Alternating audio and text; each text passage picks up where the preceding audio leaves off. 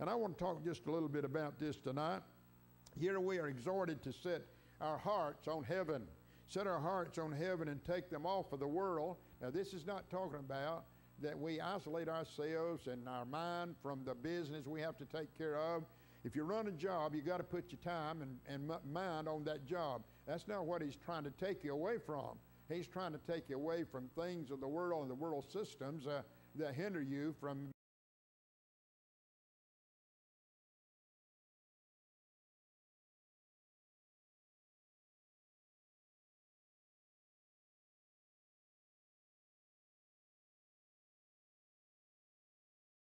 being heavenly minded and really enjoying being a Christian. God's people ought to enjoy being saved by the grace of God.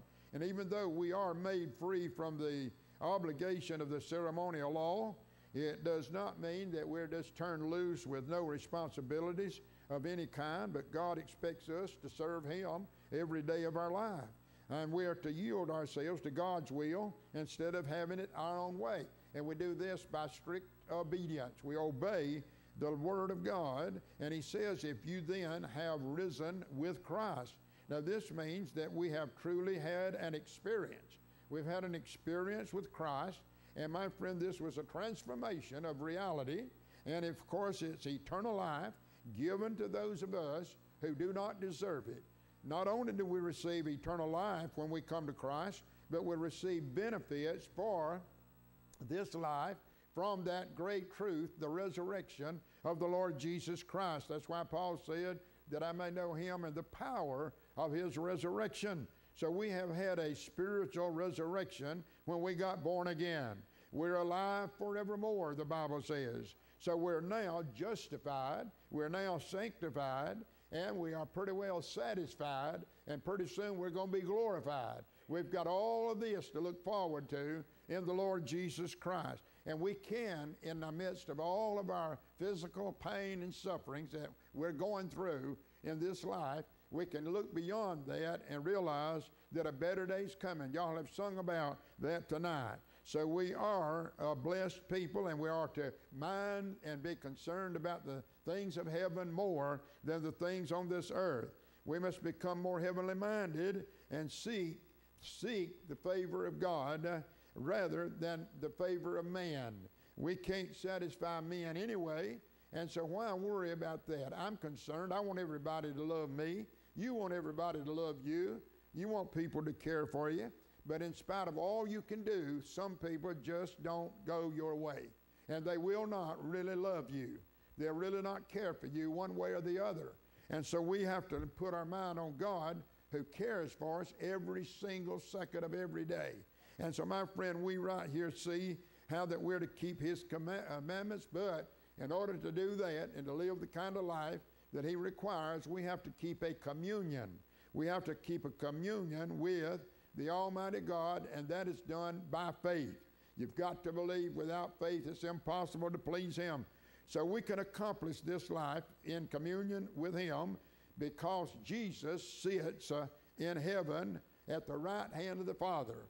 That is why we are kept like we are.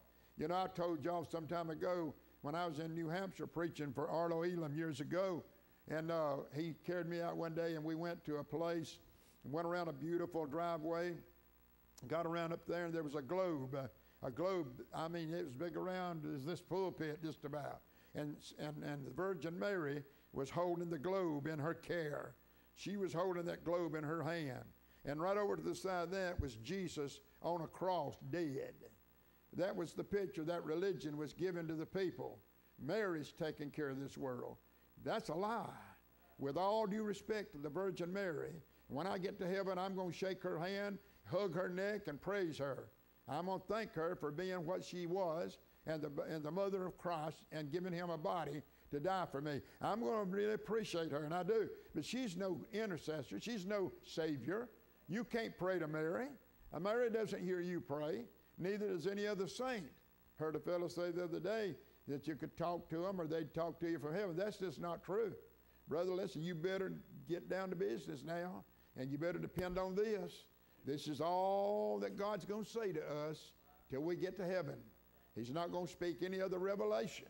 This is the revelation. This is all God's going to give us till we meet him on the other side. My friend, Christ is recognizing us in heaven tonight. He is representing us in heaven tonight. He is our mediator, our intercessor, and our advocate. And the Bible says there's one mediator between God and men, the man Christ Jesus. One. No two, no three, no thousand. You don't pray to saints. Bless God, I'm glad there's saints in heaven, but not a one of them can hear us pray tonight. Not a one. The only one that'll hear you pray tonight is Jesus. Yes, sir. God the Father, God the Son, and God the Holy Ghost. You can't fathom the Trinity, but you believe in it because the Bible tells you so. So he provides, think about it, happiness for you and me here in this life. Now, there are a lot of things in this life that we don't really appreciate and don't enjoy, but you've got happiness tonight. Don't you have happiness down in your heart right now because of the blessings God has given you? But think of it a little bit further. He's over there now preparing a place of happiness for when we get to heaven. In John chapter 14, verse 3, I go to prepare a place for you, and I will go, if I go and prepare a place for you, I will come again and receive you unto myself, that where I am, there you may be also. Nothing can spoil his plan. Nothing can disannul his promises. They are valid. They're going to be just as true 1,000,000 years from now as they are right now. They'll never, never be done away. So I want you to look again at our text here in Colossians 3. If you then be risen with Christ, are you? Are we? We either are or we aren't. You're either 100% saved tonight or 100% lost. There's no middle ground. So we are what we are by the grace of God. We here tonight have received and professed Jesus Christ. I was talking to some a while ago about baptism, and I told them that the baptism here in water is a testimony. It's not salvation. No, my friend, we profess Christ as Savior. We believe in the death, burial, and resurrection of Jesus, the gospel, 1 Corinthians 15. And so here you testify to everybody here that you've accepted in your heart the death, burial, and resurrection of Christ for your soul's salvation. That's the only salvation there is. So we have taken a stand. We have right here tonight received Jesus as our Savior. I believe everybody here from wall to wall has at one time or another received Christ as your Savior. Am I right? If you're saved, say amen. Amen. All right, that's a lot of you, and I believe every one of you, but I may be wrong. There may be somebody here without Jesus, and I've heard people say it over and over and over again. With that many people, there's somebody there bound to be lost. Not necessarily. Not necessarily. I used to believe that because I heard it over and over and over again. In this bigger crowd, somebody's bound to be lost. But then I got to thinking, why? Can God not save 100 or 200 or 300 as easy as he can save one? Yes. I used to hear people, and you've heard me say this, and I don't know those that walk down in the Billy Graham crusade, thousands, hundreds, thousands, and all that. Somebody, I've heard them say it 1,000 times. Oh, they're not getting saved. They're just going down because of him. Well, I don't know. You judge it any way you want to, but I can tell you one thing for sure. If there's one in that crowd that called on Jesus to be saved, he got saved. And if there's 1,000 in that crowd that called on Jesus to be saved, they got saved just as easy as that one, because it's no problem for him to save whosoever will. And now I take a new light on that thing because my God is so great. And when you study about God and walk with God and find out just how great His mercy, and hey, Linda, I'm glad you sang it tonight. Praise God, mercy. Mercy. We don't deserve it, but we don't deserve what we're getting. That's grace. And He's withholding a lot of stuff we do deserve. That's mercy. And brother, we have received His grace and mercy, and He can save one, He can save 1,000, He can save 1,000,000. He's God Almighty, able to do exceeding abundantly above all that we could ever ask or think. So you can judge these things any way you want to, but I have my feeling about it. So we have pledged our allegiance to Jesus Christ tonight. We have taken the name Christian.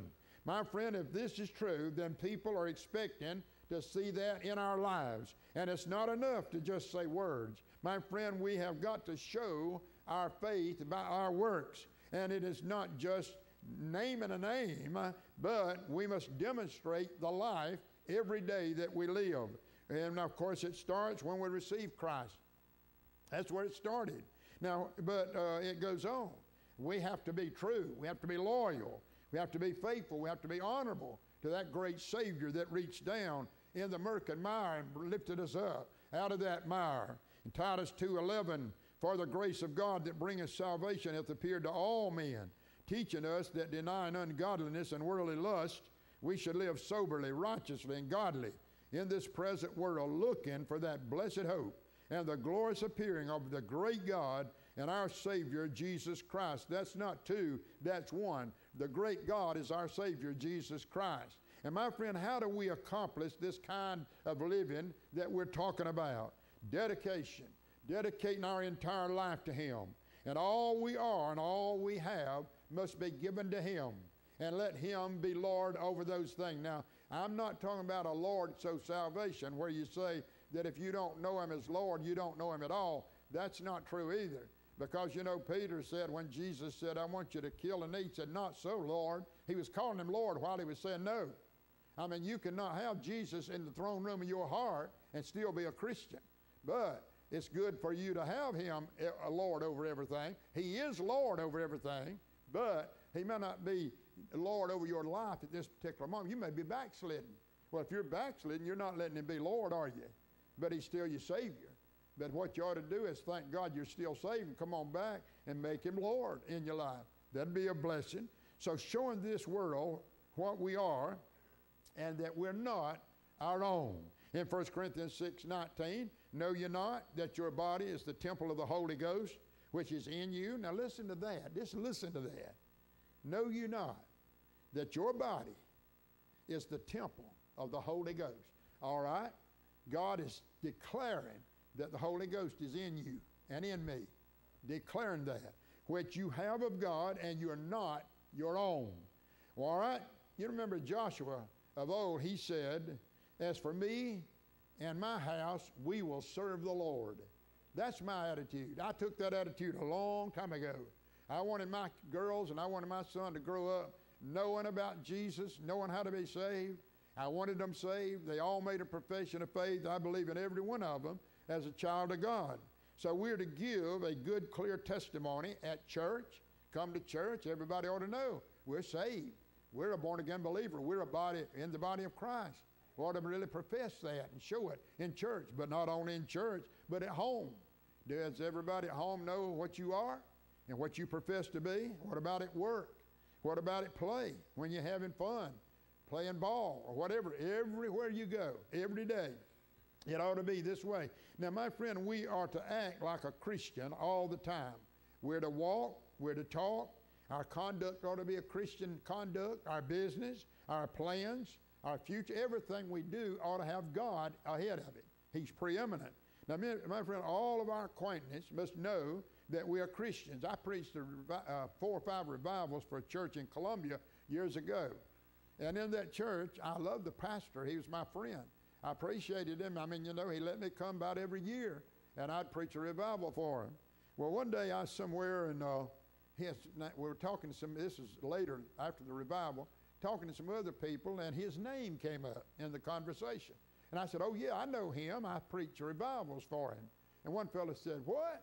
You do what? I said, I preached several revivals for him. He said, I didn't even know he was a preacher. I didn't even know he was a Christian. He said, I've been working with him 20 years. And I had no idea he was a preacher or even a Christian. Now, brother, that preacher there, something's slipping, right? Without being judgmental, that preacher was not really letting his light shine for working with 20 years with a fella, and he didn't even know he was a Christian, didn't even know he was a preacher. Man, I couldn't stay 20 minutes without telling somebody, not that I'm bragging on I'm a preacher, but I'd tell them about Jesus Christ, because I want everybody to know. If I had the opportunity, I would. But listen, what about your spouse? Does your wife know you're a Christian? Does she believe in you as a Christian?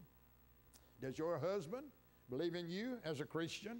Does your children, do they know you're a Christian? Daddy, are you a Christian? Mama, are you a Christian? Or are you acting like the devil wants you to act? Listen, my friend, this is important. What about your friends? What about your enemies? What about your relatives? What about all these relations? Now, we all know whether or not we have truly accepted Christ into our heart. Everybody here, you know whether or not you've asked Jesus to come into your heart. I can't tell. I don't know. But I know one thing, most of you are faithful to church. That's a pretty good sign that you really love the Lord. And so, my friend, is this where the battle ends when we get saved? Oh, listen. No. Whenever you get saved, somebody says and used to say, well, when I get saved, all my troubles will be over. Not so. Not so. Some troubles will be over, that's for sure. But new battles begin. When you get saved, that's when some new battles take on and take after you and follow you. This is where we really get in trouble sometimes. So when we receive Jesus Christ, we denounce Satan as our commander. He begins to hinder us because now he can't get us. He cannot doom us. We are saved and sealed by the Holy Spirit. The devil can't do anything about it. So what he does, he tries to discourage Christians. He wants to discourage us. He afflicts us in so many ways, anything he can think of. And then he hates us just because we're Christians belonging to God.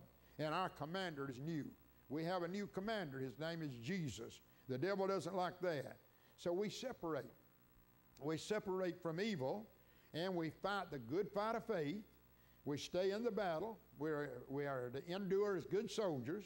We face the multitude of enemies, demonic and otherwise. They come after us from all sides sometimes. And the load gets heavy. And I'm telling you, one trial is bad enough. But when you got 4 or 5 different trials going on at the same time, that's what I've been going through lately. 4 or 5 different ones at the same time. And boy, let me tell you, you better be ready to pray. You better be ready to trust. You better be trusting in this book, or you will despair when all those pressures come down at one time. So we must endure, Paul said, as a good soldier. In Ephesians 6:10, be strong in the Lord. You can't do it on your own. The human strength is just no match for the devil and the demons, no match at all. But we must take the whole armor of God, and you need to read and study Ephesians chapter 6 and study that whole armor of God, that you may be able to stand against the wiles of the devil. The devil has many things that he throws at us, and he tries to get us discouraged. And I see good Christian members, church members, and all of a sudden they're not coming. They're not coming to church, and I wonder, are they saved? Are they backslidden? Or what? They got a problem that I need to know about? And I wonder about that. But it breaks my heart when somebody who's been faithful and smiled and said good things about the Lord, and all of a sudden they're not even showing up anymore. That discourages you. And we've got to pray for those kinds of people. Now, what is our real standing before God tonight? Is it our church membership? With all due respect to our church and the membership, and I appreciate our church. I appreciate every member of our church. But church membership is not what we stand in before God. That's not what gets us our standing before God. And well, what about this water baptism we're going to perform Sunday night? Does that really give us our standing before God? No. I explained to them a while ago. That's not it. And my friend, what about committing ourselves to a religion? Some mere religion. That was a religion up there in New Hampshire that I was telling you about a while ago. I could have gone on and told you some more things that got rougher and rougher about that crowd, and how they live, and how they drink, and they become alcoholics, and they become, addicted to things, and they have to put them in these homes and dry them out. I'm talking about leaders, priests, nuns, and all those kinds of people. I'm telling you, he showed me some things up there that you wouldn't hardly believe that went on, but it goes on in our world right here tonight. And I want to tell you, there's some preachers about as bad as some of those. So our commitment is to God through Jesus Christ our Lord. We must have the resurrected life in us in order to live it. Jesus transforms and not reforms. Others, of course, will see they'll see a noticeable change in us. And we don't have to get on top of this church and say, look, everybody, I'm a Christian. I'm a Christian. You don't have to do that. Just live it, and they'll see it. And then you know what will happen? There'll be somebody coming along every now and then saying, hey, brother, what happened to you? What do you mean? Well, you've changed. You're different now. Boy, I had people at Woodside, one right after the other, coming by saying, Sam, what happened to you? Now, what do you mean? You're different. I said, I got born again. Got saved by the grace of God. I don't know how many of that. And they'd say, oh, you know. Somebody'd say, good, that's good. Glad to hear that. One man, one of my big boss, my best friend I ever had in this world, and he said, well, we appreciate people that try to live right, but we don't want any fanatics on the job. I said, that's the reason I came and told you about it, because I want you to know I think I'm going to be a fanatic. I'm not going to be smart. I'm not going to be ugly. And when I can't run this job, you give me my check in my hand, I'll walk out that door and still be your friend. I won't even get mad. But, and then of course, you know, I ran into this and that and the other. They didn't want me to witness, didn't want me to talk about Jesus on the job. Boy, listen, don't tell me that. That gets me ruffled up. Don't tell me. I got 4 of them in the office one day, boy, and I pinned them down. They started talking to me about talking about Jesus on the job. I ought to cut it out. And I said, well, listen, I'm in here at least from 8 to 9 on this calculator getting these reports ready.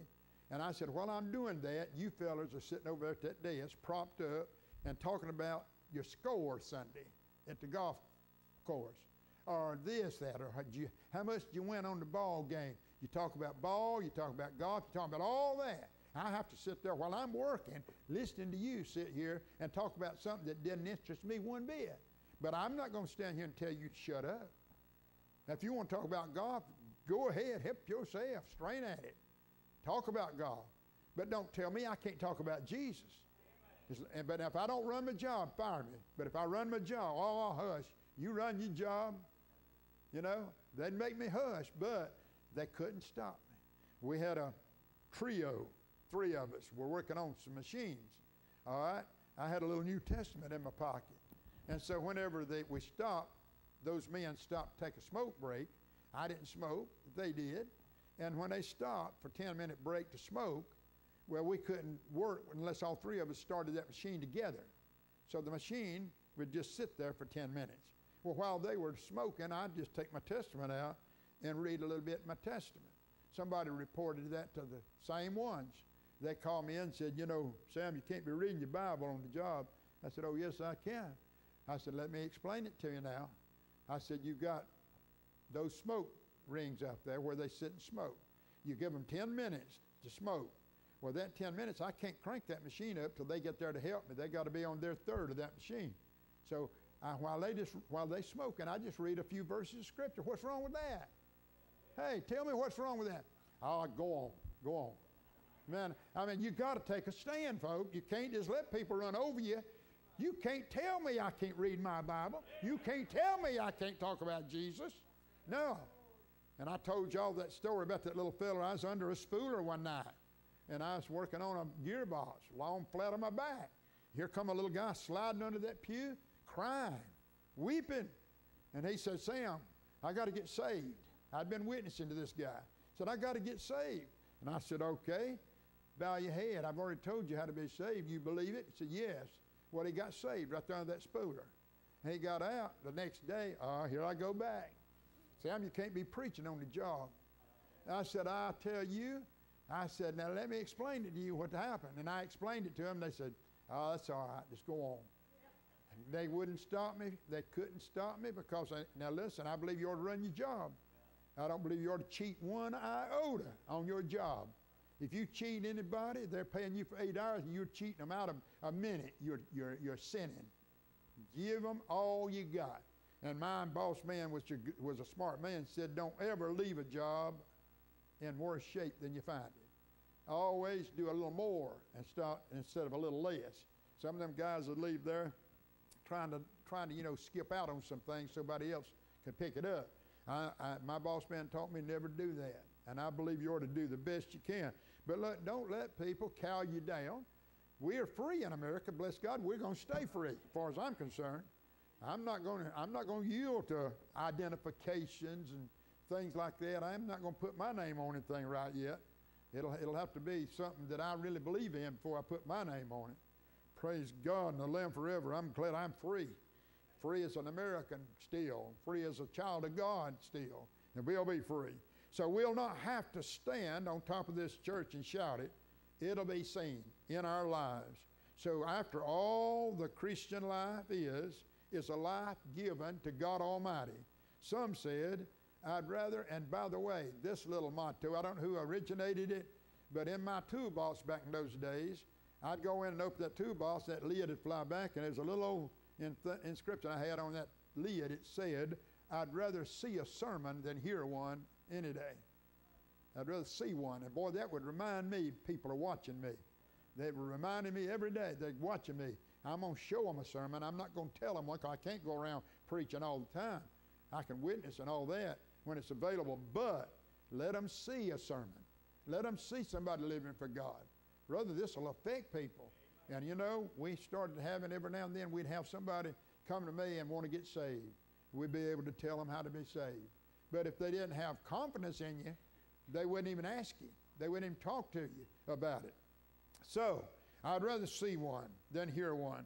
So the old life is dead. So we must not drag that old corpse around all the time, because it stinks. It's diseased. It's contaminated. Romans 6:6, Paul said, knowing this, that our old man is crucified. Paul said, I am crucified with Christ. Nevertheless I live. He said, I can do all things through Christ, which strengtheneth me. Jesus paid a debt. My friend, we owed a debt we couldn't pay. He paid a debt he didn't owe. And we ought to shout victory in our heart today. He took my debt, and he paid it in full. I'm free, praise God. I don't owe anybody anything spiritually, set free by his blood. So he gives us the ability and the stickability that we need. And then, of course, he gives us assurance and courage to go on, and steadfastness, and strength, and contentment, and all that comes from him. He said, of all that we have been, and everybody that's been saved, he's lost none.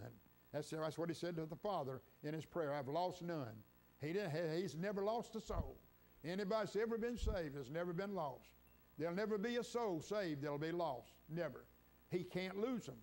Praise his holy name. I don't feel young and spry tonight, but boy, I'll tell you right now, I feel good in my soul. I feel like praising his holy name. I'm sanctified, sealed, and ready to go. I would he come tonight. So my friend, he can help us in the time of temptation. There's no temptation taking you but such as is common to man. But God is faithful, who will not suffer you to be tempted above your able. So my friend, Psalm 73, verse 26, the psalmist said, my flesh and my heart faileth, but God is the strength of my heart. If we didn't have God, we'd really fail greatly.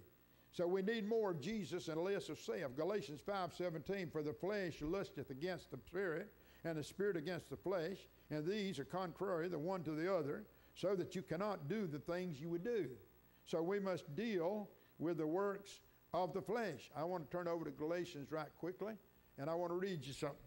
The Bible says in chapter 5 and verse number 19, now the works of the flesh are manifest, which are these: adultery, fornication, uncleanness, lasciviousness, idolatry, witchcraft, hatred, variance, emulations, wrath, strife, seditions, heresy, envyings, murders, drunkenness, revelings, and such like, of the which I tell you before, as I have also told you in time past, that they which do such things shall not inherit the kingdom of God.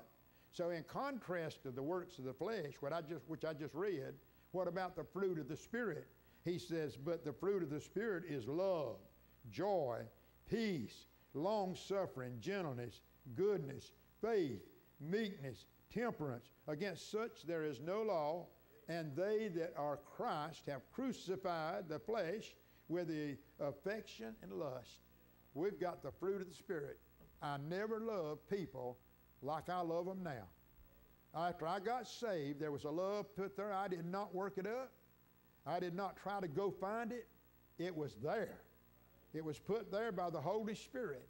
See, the new birth is a work of God, not a work of man. We didn't help God save us. It was all grace and mercy that saved us. And our God is so concerned about us tonight. If we would just let go and put our faith in him, completely and trust Him and read a little bit in His Word every day. Pray, talk to Him like you talk to me. You don't have to talk in an audible voice, but that's all right if you do that. I had a preacher friend I've told you about, Bobby Buchanan, up in Canton, North Carolina. Preached with me when I was in school. We were partners. And boy, that old boy get up yonder in the mountains of Canton, North Carolina, and up in there. He'd, praise God, get in his bedroom. They said you could hear him praying down through those coves. He had a big old deep voice, a loud voice. He'd pray out loud. They said, old Bobby wasn't afraid to pray, and he wasn't ashamed to pray. Said he'd call on God and just scream and call on God. Well, now God didn't have to have him scream for him to hear, but God's not gun shy either. He's not deaf, but he's not gun shy. He can hear the silent prayer or he can hear the loud prayer. Doesn't bother God a bit. As a matter of fact, I'd rather hear somebody shout it out than to pout it out. And you got a lot of pouters, but you don't have too many shouters anymore. But we're going to shout it out by the grace of God. In Galatians 5:25, if we live in the Spirit, let us also walk in the Spirit. So we're hid with Christ in God. We have a life that the world can't find. They can't take it away. If they hunt till they drop dead, they can't take our life. It's in Christ. All safe and secure. Let's stand to our feet and bow our heads. And if you're here tonight, by chance, and you're not saved, you want to get saved, the altar's open.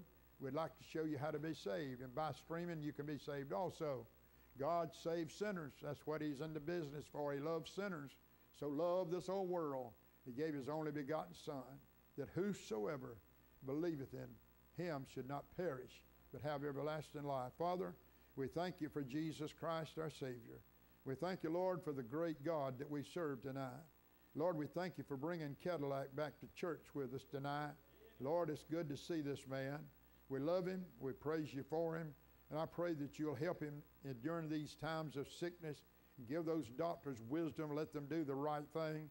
I pray for Mrs. Harless, Lord, as she's low tonight. I pray You'll take care of that situation. And all these on the prayer list that we have, I pray for them. Pray Your perfect will be done in every life. And if some are going to be going home to glory, I pray